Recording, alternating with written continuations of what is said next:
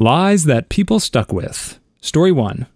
This is a long one, but since it backfired on me, I think it may be of interest. So, I live alone, I'm divorced. Because my ex-wife has been known to take mail out of my mailbox, I got myself a P.O. box at the post office.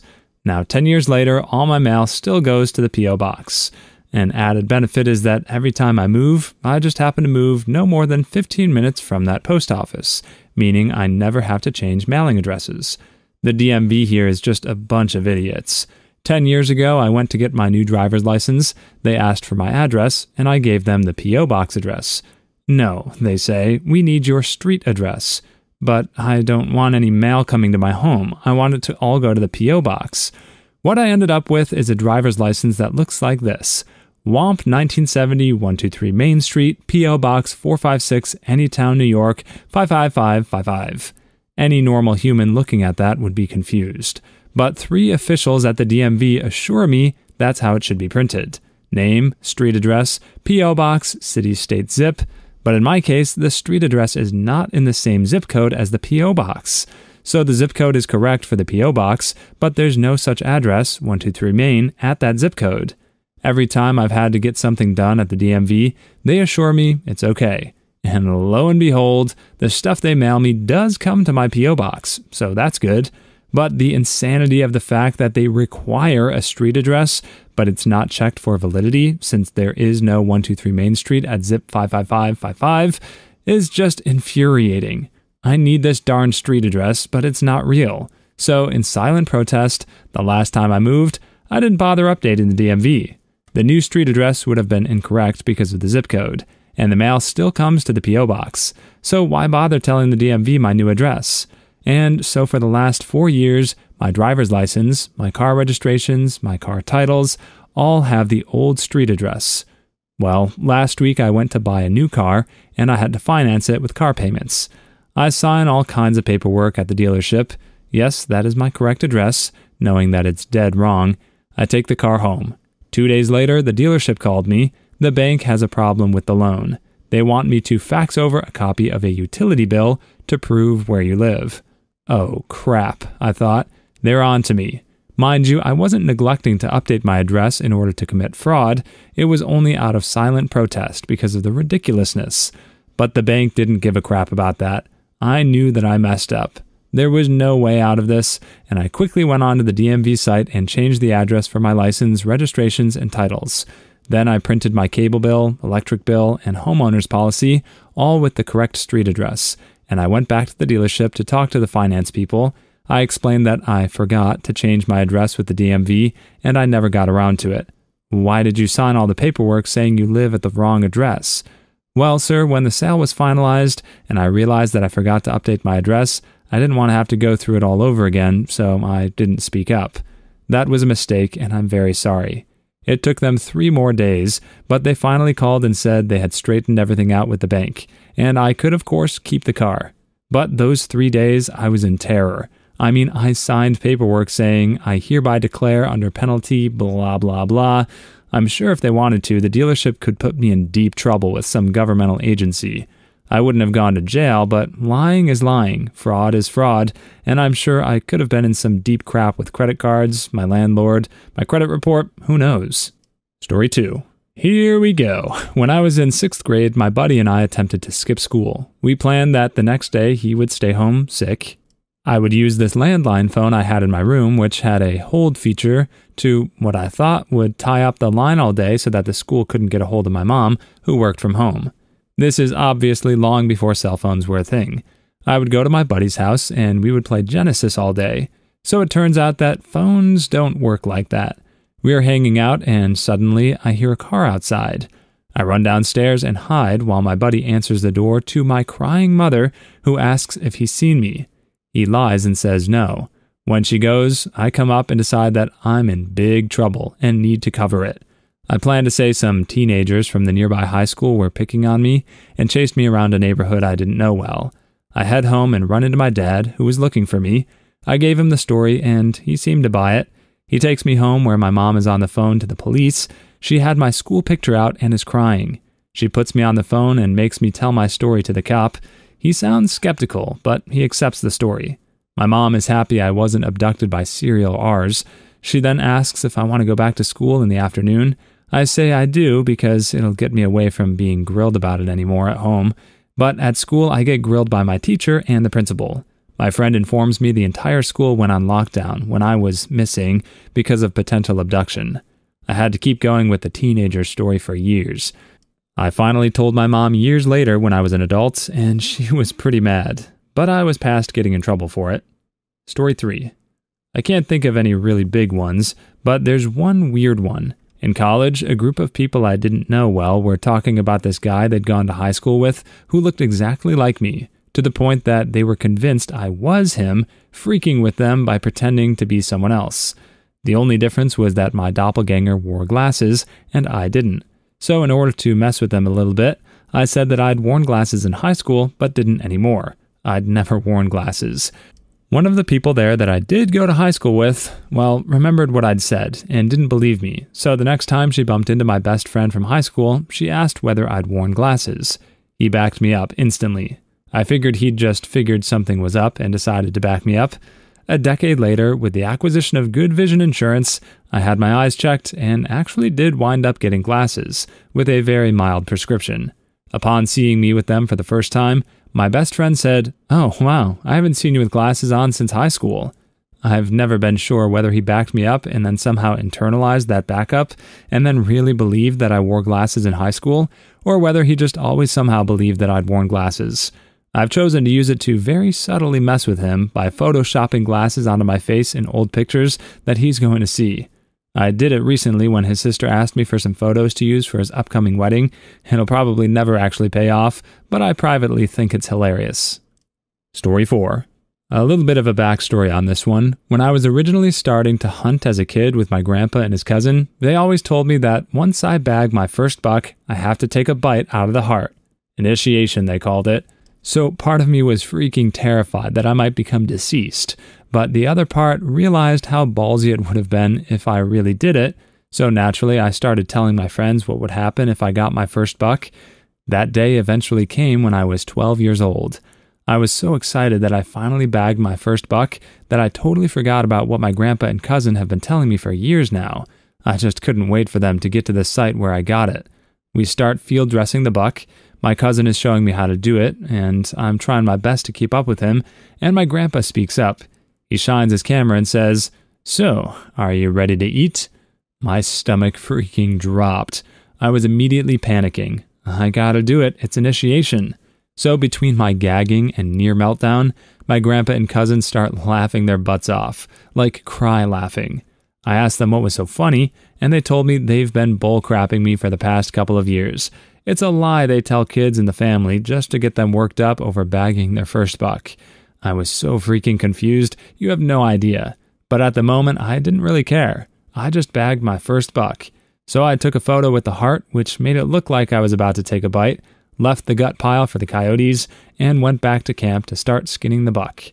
You know what the first thing I told my friends was when I got back? Yeah, stupid lie. Means literally nothing. If anything, it makes me look like a freaking moron. But hey, I've been lying about this since like the 8th grade, so might as well keep it up. A couple other lies that I picked up in this story are the age and the timing. 8th grade, people are usually 15 years old, and you don't start hunting until you're at least 12. That's when you can get your license. At least that's how it is in the US. Story 5. Oh dear Lord, here we go. Started my job about a year ago, and we get a 30-minute break, which I wanted to split into 2 breaks of 15 minutes or 3 breaks of 10 minutes, so I can smoke. My manager said this was fine. Later on, a coworker asked me why I split my breaks, as it's not long enough to eat properly. Me. Oh, I don't eat during the day. Coworker thought this was an interesting fact, so told everyone. Same coworker asked me if I wanted a cup of coffee, and I said yes, but asked for honey in it instead of sugar, as it's healthier for you, and I was on a diet at the time. He asks if I'm some kind of health freak, and if I drink herbal teas and stuff.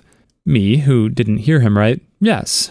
Later that week, my manager ordered pizza as a treat. I asked for cheese and tomato, as I don't like meaty pizza. My coworker asks me if I'm vegetarian. Me, I just really don't like meat. I meant on pizza, but he didn't take it that way and thought I didn't eat any meat. So I'm super awkward person and didn't want to correct this coworker. 1 year down the line, I'm sneaking out eating my ham sandwiches on my 15-minute lunch breaks, and my coworkers only ever make my tea with honey. How do I end this lie? Or has it gone too far? Please help. Story 6. When I was in a frat a few years back, I tried coke for the first time. It honestly didn't do anything, but I was extremely wasted, and at the time, I often acted erratically for attention. Instead of just playing off that the coke didn't work, I kept twitching around when talking, as if I were actually coked out, how I imagined being coked out looked like. As a result, my roommates freaked out and thought I was overdosing. They had our fraternity president come downstairs to see if I needed any intervention. I remember playing it off and twitching forcefully, but spouting stuff such as, "I feel like Superman," which was nonsense. It was hilarious to blackout me, but the next day my roommates thought they saved my life and that I had almost passed away before their very eyes. One of them was my best friend, and he almost started crying about how scary it was.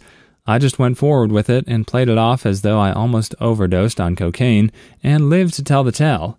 My 2 roommates still are convinced I was a lost cause, and I never had the heart to tell them. I was really just being a belligerent, wasted idiot. This story has kind of followed me ever since. I quit drinking for a while after that, tried coke a few more times though, still didn't get the appeal. Story 7. Long ago, Discovery Channel had a special on prehistoric pigs. It aired on April 1st, and being a 12-year-old who was smart and knew how to think critically, that is, didn't think to look into the special and find out if it was real deal, as I thought I knew everything, I assumed it was a joke show put on by the channel. A few months later, they re-aired the special. My dad happened to be watching it, and, nerd that he is, called me in excitedly to show me this prehistoric pig programming. I scoffed and said, "Dad, it's fake. It was made for April Fools, and now they're showing it again." "Oh," he said, and laughed and laughed. Here's the thing, I was wrong. The show was about a real animal that really existed. I discovered this a few years later on the internet. But by now, my dad had started using these fake giant pigs as a conversation starter. Not only that, but he's flipped the story a bit. Now he's the one who saw the show on April 1st, and 23 years later, the man still brings up this freaking show, because he thinks the idea of what he calls dinosaur pigs is hilarious. I thought of telling him, but it's too deep now. I go to my grave with this one.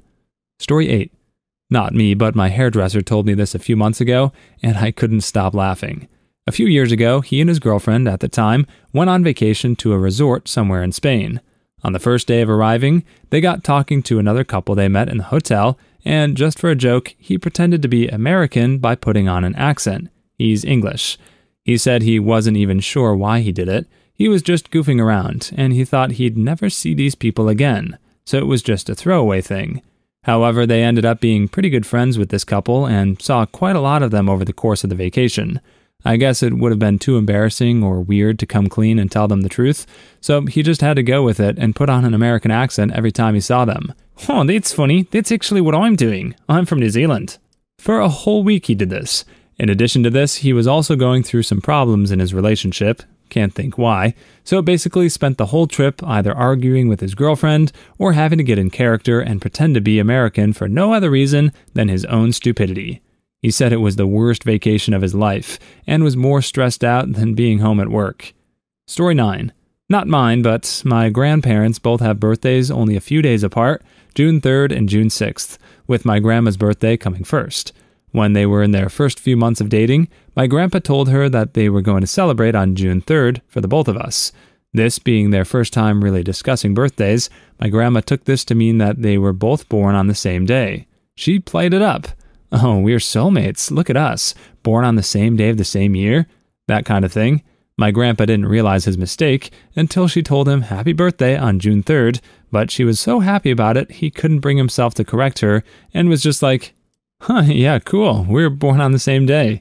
This went on for years, with him actively hiding his birthday mail from her and pretending that his folks were calling him on June 3rd rather than June 6th. She didn't find out until over a decade later, when they were married, and she was mortified that for the last 12 years, she'd been celebrating his birthday on the wrong day. Not really a lie, per se, but I can't believe he let it run for that long. Story 10. Told this girl I work with that I was the bassist for the Goo Goo Dolls. Story time. We were talking about this and that, and she ended up saying something about how she was runway material. And I told her that she could be a part-time model maybe. I forgot what she said next, but I replied with, "My rock and roll days may be over, but I'm still way out of your league." She said, "What? Were you in some crappy garage band?" And I told her that back then, we all had crappy garage bands. Then I started to tell her that we were kind of big, went on Letterman a few times, played a show in Toronto. She keeps asking questions, and I keep making stuff up. She has me hum a few songs, and a week later she asked me if I was in the Goo Goo Dolls, because a song I hummed kind of sounded like Name, and I mentioned that Twister movie that had Long Way Down in it. I never told her the truth, but she doesn't ask about it much anymore. Story 11. The majority of the general public all have their understanding of what colorblindness is, and I, a female who does not see blue, do not fit it. So I felt I was constantly almost attacked about how credible my colorblindness is by new people. One day I started a new job and realized none of the people there knew me, and no one was going to assume I'm colorblinded, so I started to pretend that I could see. I can generally guess when something is blue. I used to be able to see it, or notice a strange coloring or absence, and deftly dance around it from there. I only intended to be at this job temporarily and wanted to feel normal again. Well, turns out this job was a great fit, and they made a full-time position for me, and now I'm here, Monday through Friday, 9 to 5, living my full-time life. I have no idea how to tell the truth without reverting back to the original annoying discussion, and eventually having to sigh loudly and explain, because I was an alcoholic, okay? So, we march on. Story 12. In second grade, a friend whispered my name during quiet time, and I jokingly told the teacher that a ghost is talking to me. Later that day, I was sent to the special counselor's room, asking me about talking to ghosts. Jokingly, I continued lying about how I downloaded a Ghost Radar app from those text the number to get this crap on my dad's flip phone, and how they were always close, and I just casually talked to them. I went with the lie for a few days, 'cause how deep I was, until one night my parents came home and just started screaming at me. "What the frick are you telling your school? You see and talk to unalive people? What the heck?" And my brother and sister were just cracking up, while my parents told me how I could be taken to mental hospital if I didn't stop lying. And it was funny until they kept mentioning I'd be taken away. We laugh about it a lot, but god dang, that was my finest work of art. Story 13. I once got sort of unapproved access to a VIP area at a venue, and the person who got me in probably would have gotten in trouble if it was found out that they did. A fairly major musician was playing. This was the lounge area where their family and friends were watching the show, only about 20 people. When people asked why I was there, I said I was related to the owner of the venue. Figured this was boring enough, but would stop the questions.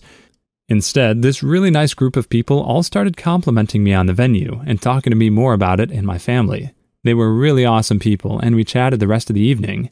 They invited me to spend the upcoming holiday weekend at their beach house with the band. I did. No one ever found out I have no connection to the venue and don't even know who actually owns it. Story 14. There's a guy who I used to work with at a corporate chain steakhouse while I was going to college that had a bit of a whopper. We stayed up all night partying, and he didn't wake up in time for his opening shift the following day. When he finally got up, he was 2 hours late and had a grip of missed calls. He was about a month away from graduating and had worked the same job all through college, so he was worried that he was going to get fired and wouldn't be able to use the job reference. So his solution was to call in and tell the boss he had been in a car accident on his way to work. Now, this temporarily solved the problem, but to really sell the story, he ended up hiding his truck in a friend's garage and working his next 4 weeks of serving shifts with a fake full-arm cast. Brandon, you're a freaking legend. Brandon may be a legend, but Brennan has a mangina. Story 15. When I was dating my husband, his mom wanted us to stay the night. I really didn't want to. Told her I needed to go home due to not feeling well and thinking I had a fever. She offered me Tylenol, and I said I couldn't have it because I was allergic. Not sure why I said it. Anyways, my husband overheard it, and I later didn't want to tell him I had lied to his mom. We are married now, and I recently had to go to the ER due to breaking a bone and was in so much pain I couldn't talk. He told the nurse I was allergic to Tylenol. He then went to my surgery and doctor's appointments with me after that, and I had to continue to say I'm allergic to Tylenol. My Tylenol allergy is now all over my medical records. Story 16. Not me, but a girl I became friends with on a study abroad trip to Japan got asked by her host family where she was from. They misused English, and it came out something like, "Where did you leave from?" instead. Being from the middle of New Jersey somewhere, she answered Newark, which was where she had departed from.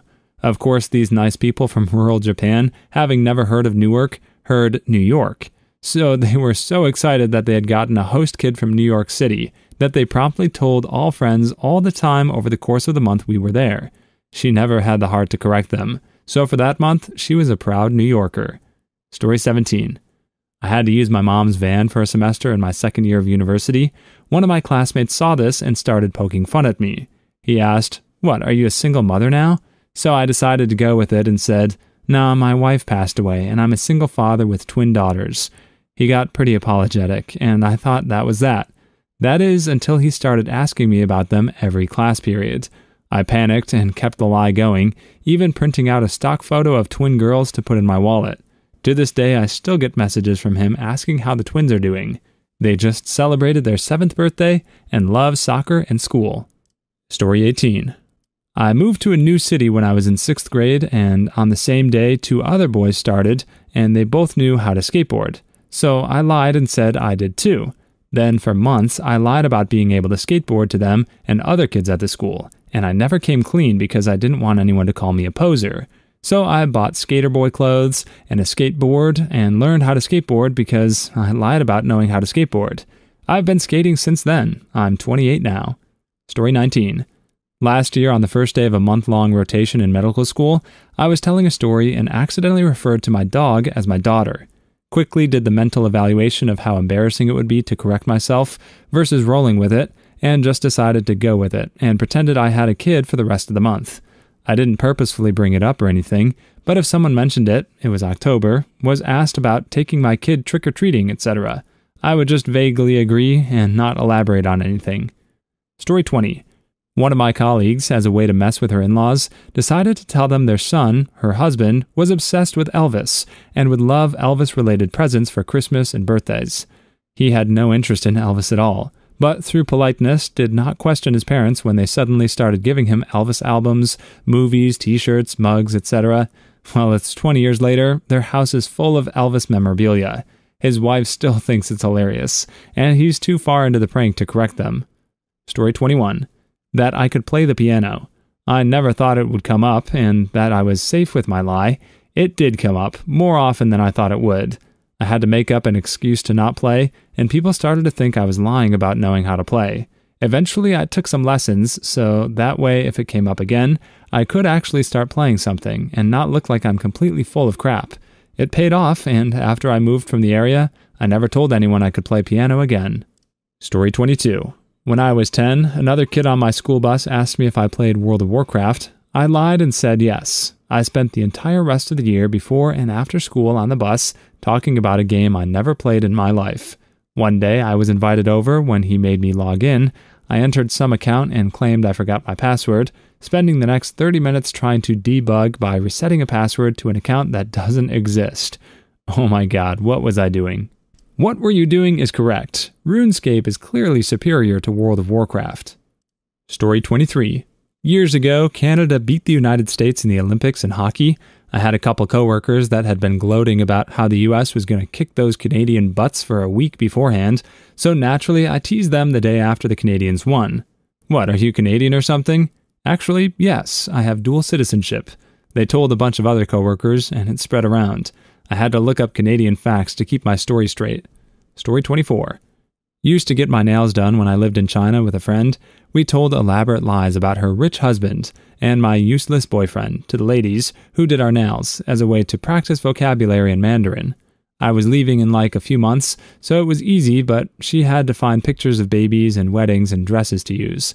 I just had to remember that my boyfriend was a doctor and probably cheating on me, and she had to choose baby names. Story 25. An older man at the church I go to misheard my name as Rachel. When I tried to correct him, he didn't hear my actual name. He later had his wife approach me and ask my name. I just said Rachel, thinking it would be fine. They told the entire church my name was Rachel, and it stuck. I'm 8 years into this Rachel lie in a church. Great. Story 26. told my husband when we first met that he couldn't talk to my grandparents because they only spoke German. They did speak a lot of German, but their English was fine. I just didn't want them to know I was seeing an Irish Catholic guy. They were very strict Lutherans. Now I'm 20 years into the marriage and so screwed. Story 27. My first job out of college was in local government, where I worked pretty closely with a bunch of elected officials. Being 22, I was pretty intimidated at the time and really wanted them to like me. Somehow, one of them got the idea that my name was Chris, and it is not Chris. That guy called me Chris for 6 months before he lost re-election. Story 28. In high school, I told a girl I was from West Philadelphia, born and raised, but I had to move to my current state because of a fight. She was actually from West Philadelphia and would talk to me about how good it was to meet someone from there. I avoided talking to her as much as I could, which wasn't too hard, as I had horrible social skills as is. Clearly, on the playground is not where he spent most of his days. Story 29. I told someone I was a mixed Dutch-Spanish, and now I'm so deep into it that I even got the town and all. It's pretty bad, and people go all like, yeah, you can see it, your hair and body shape, etc. I wish I could get out of it, but 12-year-old me freaked this up bad. Going strong for 7 years now. Story 30. My boyfriend, now husband, told me he went to grad school, but never graduated. I found out around 10 years into us dating that it was a giant lie he had said to impress me. The only reason he came clean was because his mother found out and told me. Story 31. I just got out of it this past year, but when I was 7, I touched the Stanley Cup. I realized years later I was telling everyone I kissed it, but I didn't. I just touched it. I don't know when or why the lie started, but I'm glad I'm not doing it anymore. Story 32. I told my friends I was colorblind to only the color orange. For some reason, they all believed me and would point out orange things to me and laugh at me while my girlfriend and I would be laughing on the inside. Door hinge. Story 33. I'm not sure if this counts, but the girl at the front desk of my gym has been calling me Justin for like 6 years. My name isn't Justin. That's not my name. They call me Stacy. Story 34. I told the Senate Judiciary Committee that boofing means flatulence and that Devil's Triangle is a drinking game. Story 35. What's a potato will always win. Please leave your stories in the comments. I'd love to make a video of them in the future. Also, don't forget to like and subscribe.